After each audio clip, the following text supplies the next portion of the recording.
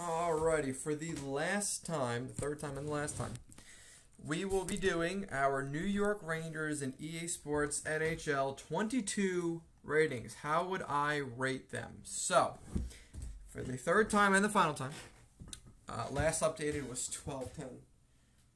Or was that no, that was the first time we did it, I think. I don't know. Last time I did it was post-trade deadline, so I'm not sure. But for those of you that are unfamiliar with how EA Sports NHL works, we are rating solely on the categories on a star basis. This time around, I actually added potential and abilities, because as many of you know, EA Sports NHL has zone and superstar abilities. Now, I didn't specify zone or superstar, I just put flat out abilities.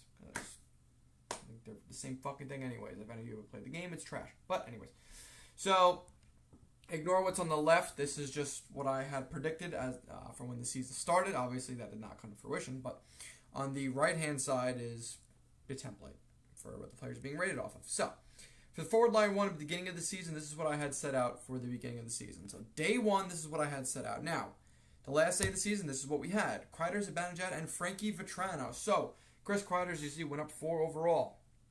Potential exact top 6. I just don't think he's medium elite, despite having a 50-goal season. He's only got the 1. You could argue medium elite, but 87 overall I think is fair. The only thing I would change is I'd probably move his offense and shooting to 4.5 stars instead of 4 if I was going to balance it out at all. Defense I put up to 4.5 stars because great defensive season. And I gave him 2 abilities, Crease Crasher and Big Tipper. Not just because of his giant penis.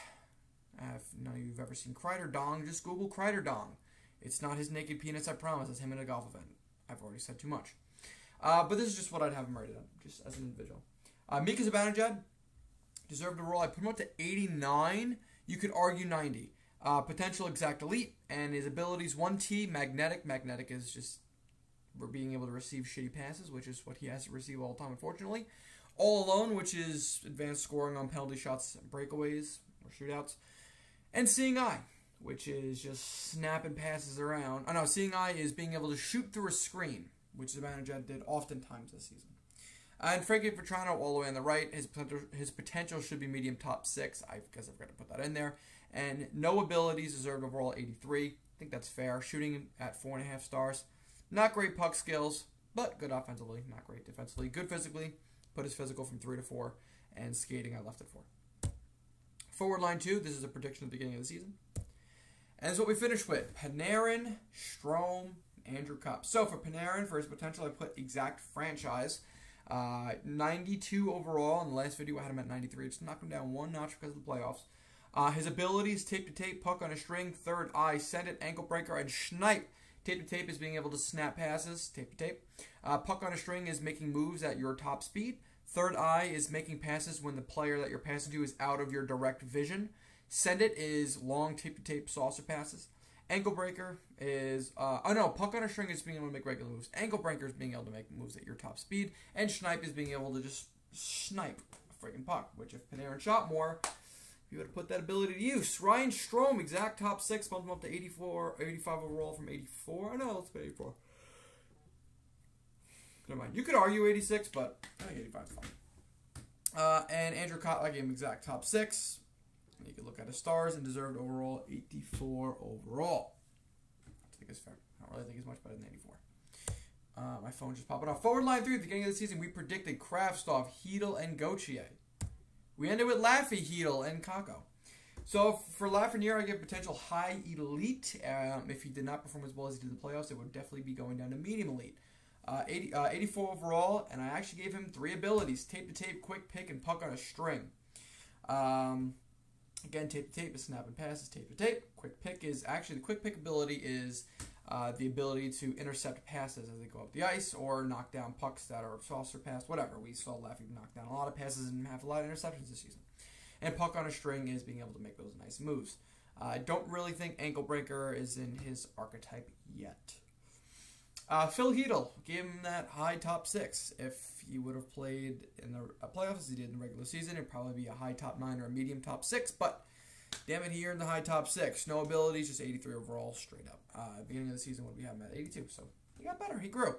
Capo Caco, if he didn't play as well as he did in the playoffs, he might be getting a high top 6, but he retains that medium elite potential. Shooting 3.5 stars. The kid does not really have a great shot yet, but puck skills and offense up to 4, 3.5 star defense. I might knock that up to 4. I'm pondering it. Physical and skating both 4. And I gave him 3 abilities. Magnetic, Yoink, and Unstoppable Force. Magnetic is being able to corral loose pucks. Yoink is the ability to lift sticks and intercept the puck. Mostly happens on the forecheck. And Unstoppable Force is the ability to hold onto the puck despite being checked, hit, poke check, stick lifted, all that. And we saw Capo Caco kind of work the boards this offseason, pull some Sidney Crosby-esque shit in the corner. So there you go. And I bumped his overall up to 83. Prior to the playoffs, would have probably had him at an 80. Would not be a video without a yawn. Fourth line, beginning of the season, was Reeves, Gaudreau, and Blais. Beginning of the season, it was Reeves, Gaudreau, and Mott. Ryan Reeves, exact bottom 6, 79 overall. Gaudreau, exact top 9, 83 overall. No abilities, not really super here. The only thing that really would have changed is Tyler Mott. I think in the game he's 78 overall. I'd definitely be bumping his edge up to 82. And I'd consider giving him either the quick pick or the yoink ability. I'd consider it. And I give him exact top 9 potential. Now, defensive pair 1, beginning of the season, it was Lindgren and Fox. That really is not going to change, as you can see. But their overalls will change. Lindgren, I bumped up to an 87. And if Adam Fox up to a 93. So about Lindgren first. Put the potential from medium top 4 to high top 4. I give him 3 abilities. Shut down, stick him up, and bounce back. Shut down is stick checking, shot blocking, all things in the defensive zone. Stick him up is just exactly what it sounds like. Really good at poke checking. And bounce back. The ability to fight through and not get injured. As Ryan Lindgren demonstrated 100 times in the playoffs.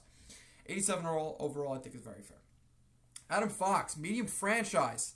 Almost did high elite, but I think Adam Fox has earned the franchise tag. His abilities, tape to tape, third eye, quick pick, elite edges, seeing eye, and magnetic. Tape to tape is, again, tape to tape passes. Third eye is making passes to players that are outside of your direct vision and still snapping them tape to tape. Quick pick, the ability to intercept passes, as Adam Fox did all season long. Elite edges. Have you seen this guy Mohawk? Seeing eye. Shooting through traffic. That's all of Fox's goals. Shooting through traffic. And magnetic, the ability to corral bouncing and loose pucks. 93 overall. I think that's fair. Defensive pair 2, we had K'Andre Miller and Jacob Trouba. That did not change. K'Andre Miller, close to giving him high elite, but I think medium elite's more than fair. Although high elite could be in the near future if he has as good a season as he did this year, next year. I actually gave K'Andre Miller abilities. A lot of them. Wheels, elite edges, stick him up, ankle breaker, and truculence. Wheels, speed with the puck. Elite edges, have you seen this guy's agility? Stick him up, quick stick, good poke check. Ankle breaker, making moves at top speed. Hot damn, do we see that? And truculence. Shoulder checking, body checking, the ability to fend off and deliver checks. Deserved overall 87. I was close to giving him an 88, but I think 87's more realistic. Jacob Trouba. Exact top 4. He is not getting exact elite from me. I don't believe it to be true. I think 86 overall is just fine. You could argue he's 85. Maybe even lower. Physical 5 stars. Ability, shutdown, truculence, and bouncer. Shutdown is same thing we said about Ryan Lindgren. The ability to poke check, block shots, win battles in the corners, yada, yada, yada. All in the defensive zone. Truculence. Something I just said on K'Andre Miller. The ability to deliver hits and fight off hits. And bouncer, the ability to win net front battles and in a very aggressive manner, as we saw Jacob Trouba do often. In a one-on-one foot race, I think my little sister, who doesn't even know how to skate, could beat him. However, if my little sister tried to take him on in front of the net, he would kill her, and he probably wouldn't hesitate. He's an animal. Defensive pair 3, we thought it was going to be Nemeth and Lundqvist. Oh boy, were we wrong. Justin Braun and Braden Schneider take the stage. Now, Justin Braun, exact top 6, not top 6 forward, but top 6 defensive pairing. 82 overall, I think that's fair. No abilities. No abilities for Braden Schneider, not yet, but I gave him medium elite. What do you think about them apples? I think medium elite is a little pushy right off the rip, but it's still medium elite, and this kid did a lot more this season than anyone would have thought he did. He went from the W to the A to the NHL all in the same year, and then he was playing meaningful minutes on an NHL team in the NHL playoffs in the Eastern Conference Finals. I'm just saying, man. I'm just saying. He doesn't do anything wrong. He's just good at everything. I actually almost gave him 4-star offense. I almost gave him 4 stars across the board, but it's I gave him 82 overall. I think that is fair. The goaltenders. Oh boy. Igor Shesterkin, medium franchise. I bumped his overall up all the way to 94. We're talking about a goaltender that was an Art Ross. Not Art Ross. Jesus Christ. Jesus. Hart Memorial Trophy candidate this season. Could still win it. 94 overall. Keep the change. A 940 or 930 something save percentage in the playoffs. Damn. Georgiev, medium starter. 80 overall. Don't expect him to be back next season. Scratches or taxi squad. Ignore where it says no changes. There are lots of changes. Hunt, McKegg, Rooney, and Patrick Neville. He who shall not be named. All of them got exact bottom six.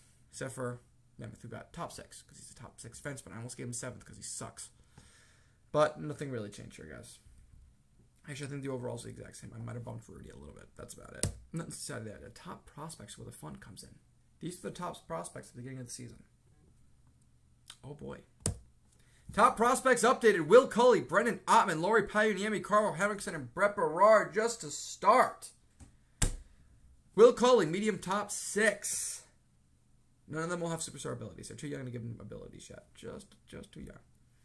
76 overall. Brendan Ottman, high top six. Was close to giving him low elite, but let the kid play first. Let him play.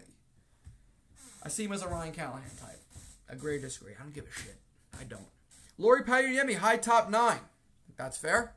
Carl Henriksen. Some shit does not change. The guy is not grown. I think he had 9 points in 47 games in the SHL this season. He really kind of plateaued a bit. Medium top 9. Brett Berard, medium top 6. I almost gave him high top 6. But nope, medium top 6 is against fair. Top prospects continued. Oh, you thought I was done. You silly bitch, I am not. Zach Jones, high top 4. 77 overall. He will be in the NHL next season. If he's not, he will be in the NHL on another team. Ryder Korzak, numero dos. High top 9.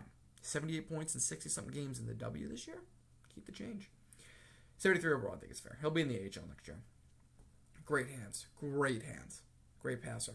And Matthew Robertson, medium top 4. He does retain that medium top 4. 74 overall. That's fair. And Dylan Garand. After a 944 save percentage in the WHL playoffs, the CHL playoffs, what the fuck he plays, I don't remember. I think it's the WHL. Yeah, he got the high starter. Not elite. Not elite. High starter. Maybe one day elite. Maybe. I don't know. But right now, high starter. 74 overall. And that is it. Told y'all, quick video. And then a quick peek at the Rangers offseason video. So, speaking about that video, thinking about dumping it into 2 parts. I don't know what I'm going to do because a lot of that whole presentation is all over the place. It is a mix of everything I said I want and everything I think will happen. And I kind of want to separate into what I think will happen versus what I want to happen. Or just me being a chaos maniac because you know I like trades. But that's my Rangers player overall potential. All things alike. Predictions for NHL 22 at the end of the season. You guys comment below your thoughts. I know I missed a ton of top prospects, so you can comment below anybody I missed or anyone you want to hear about. Did I miss any abilities out of some of your plays? You think some abilities were misplaced? You think some of my overalls were wrong? You guys comment below. I want to hear about it. This is a lot of fun. You know I like making these videos. And there will be one in about 2.5 months for the start of the 2022-2023 season. How much will the Rangers roster change? I don't know. But you'll find out soon. Thank you very much for watching. Make it an hearing aids. How fast was that? You guys comment below your thoughts. I'll see you in the next one. Peace out.